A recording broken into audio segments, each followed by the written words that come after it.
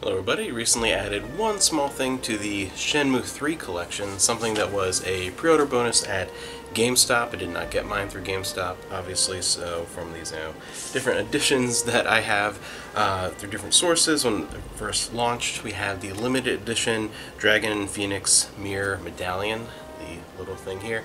This is actually Amanda's idea to grab.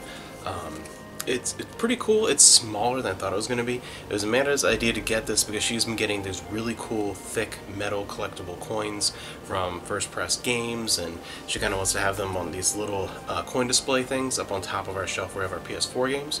So it's kind of a cool idea to add something from, something that I like to have up there, because she has a couple of those already, and she's obviously going to get more over the years as long as that company keeps running. So something for me to add to that collection. It was her idea to grab this. Glad I did. It's cool. I like having it. It's a really nice little thing from Shenmue 3. But yeah, it is definitely a little bit smaller than I was expecting, a little bit lighter material than I was expecting.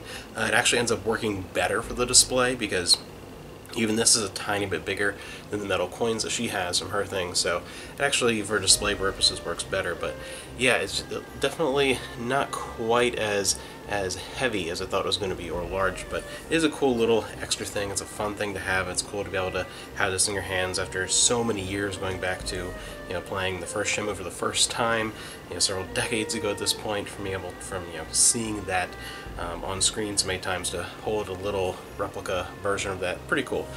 So a nice little thing to add to the Shenmue collection as we wait patiently to see if something happens with Shenmue 4 eventually.